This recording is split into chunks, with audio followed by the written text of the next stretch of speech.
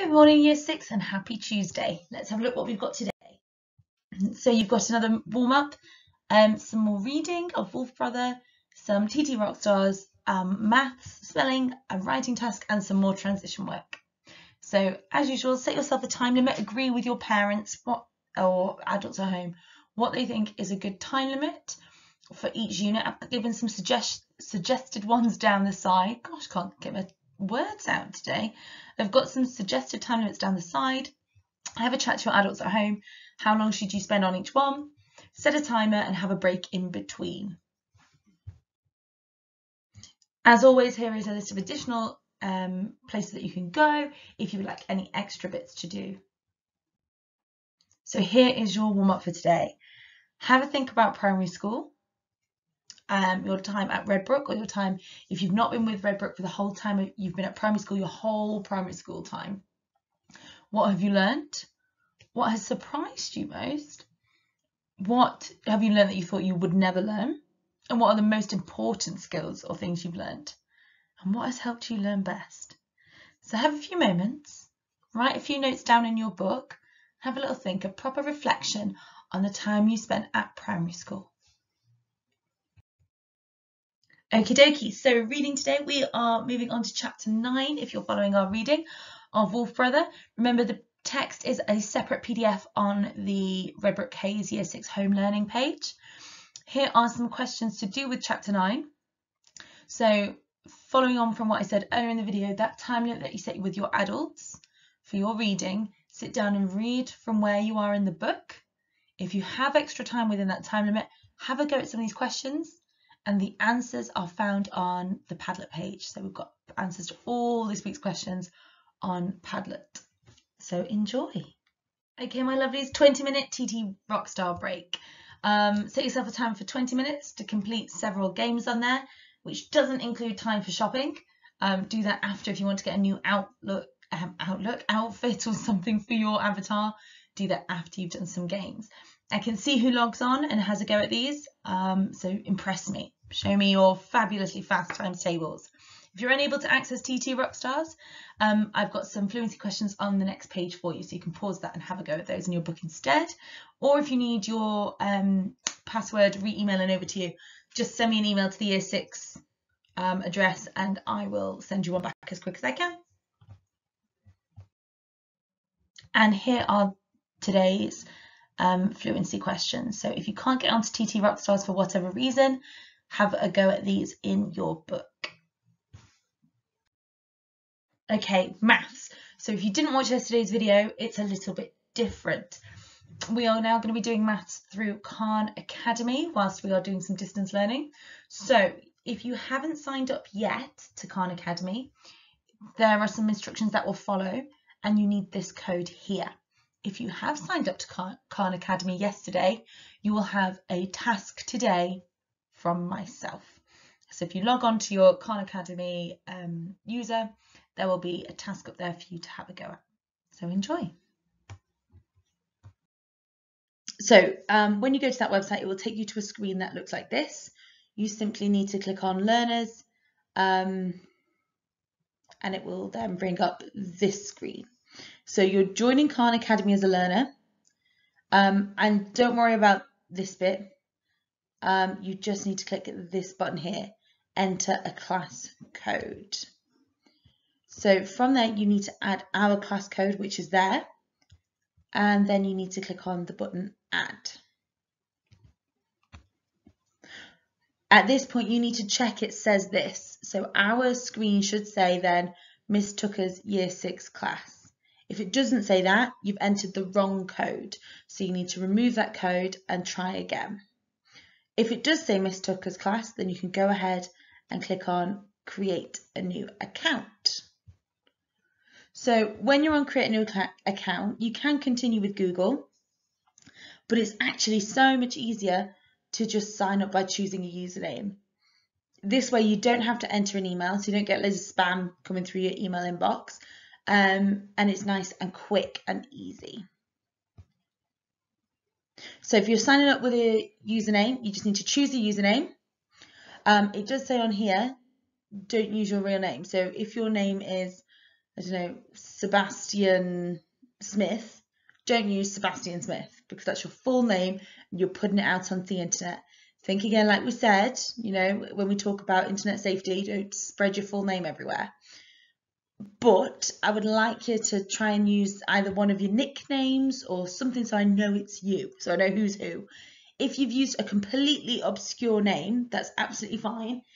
Might just be helpful though to drop me an email to year6@redbrookhayes.staffs.sch.uk and let me know what your username is so I know who's who when I'm looking at them. Because otherwise, if your name is, I don't know, SpongeBob SquarePants as your username, love it, brilliant. But if somebody's really struggling with something, I can't offer them extra help then because I don't know who I need to email or get in contact with. So just let me know if it's a really obscure name, just let me know your username. Then you need to create yourself a password, a nice safe password that's just yours, and don't give it to anybody else. Maybe your parents, in case you're like me and you lose it, forget it, but don't send it amongst the rest of the class or to anybody outside of our class. So from there, it brings you into this screen and you need to click on, if it doesn't bring this little pop-up box up straight immediately, you do need to click on courses. And when you're on courses, you need to select, just put a line through it, grade 6 or year 6, okay? And then click continue.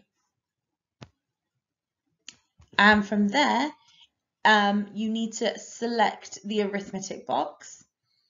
There are other ones as well if you want to add on to those, but we'll just be going through the arithmetic, and if you would like to, select the grammar box. Now, if you want to go on and use this scroll bar to see what else is available, you can do. These are all courses that are completely free. So when you've selected your courses, you then click continue with 2 courses, or however many you've got. And that then will bring you up to this. So for the first day, I can't set any work to anybody because I haven't got any students. So on your first day of logging in, I can't set you a task. So your first task on the first day is to choose one. So maybe start with something nice and simple like addition and subtraction. And that takes you through a course. So set yourself a time limit. Get your phone or your tablet or, I don't know, an egg timer of 45 minutes or an hour, or do half an hour now and then half an hour later. Set yourself a time limit and work through these lessons. They give you videos and explanations, then a few practice questions, and then a little mini test to test your skills at the end. So take your time, go through. They're really, really helpful. And like I said, they're a great tool to have in your belt when you're going up to high school and you need a bit of extra time or want to give yourself a bit of extra learning. It's a really, really good website. So today's learning is to choose one lesson and have a go at one, or to have a go at 45 minutes worth of a lesson. And then from then on, I can then set you tasks on a daily basis that you will find in your account under this teachers bit. So I hope that was informative and I hope that makes sense. Let me know how you get on. Okay guys, before you start practicing today's words, see if you can remember how to write the word navigation. See if you can remember how to write the word thoughtful. And what about the word offered? Check your spelling of these from your work yesterday, and if you're happy with that, then move on to today's 3 words. Muscle, curiously, and courage. Have a go at practicing them for 15 minutes. Then try and use them all in one sentence in your book, and then ask someone at home to test you on these spellings. Good luck! Today's writing task. So we are staying with our little story theme from yesterday. Here is a picture of a tiny, tiny door with a tiny, tiny set of stairs just above the skirting board at the bottom of a wall. You're going to imagine that one day you find this door in the corner of your room. What are you going to do? Who do you think uses such a tiny, tiny door?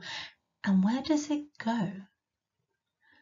My challenge for you is to write a short story, no longer than 3 pages in a book, about finding this door and going on a little adventure. If you really love your story and you've got a good copy of it, why not upload it to Padlet so everyone else can have a look and enjoy your writing too? I look forward to reading them. Okay guys, today's transition activity. So now when you move on to secondary school, you'll start to need to bring your own equipment to class. So there won't be a big spare stationery tray or pens and pencils and pencil cases given out to you. You've got to bring the majority of your stuff with you. So what I'd like you to do now is, thinking back to the activities that we looked at yesterday where we talked about the different subjects, I want you to look at these pieces of equipment down the side and try and match them to the subjects in this column that you might need them for. You might need some of these objects for more than one lesson as well. So have a little think and try and match them up. See if an adult or an older sibling can give you a hand with the answers at the end. Now, task 2. Imagine you have the following subjects tomorrow: maths, home economics, also known as food tech, woodwork, French, and art. You need to think, because every day you're going to have a new set of subjects. So the night before you go to school, you need to look at your plan of what's going on in your timetable for the next day and pack your bag so you're prepared for school. Because in the morning, you might be running late, you might sleep through your alarm, so you need that bag ready to go. So it's a really, really good habit to get into to keep yourself organised for school. I know some of us in Year 6 are not the most organised, enough to lose things and don't have things when we need them. At primary school, we're quite lenient, but at high school, you know, they expect a bit more from you. You're a little bit older, you need to be a little bit more organised.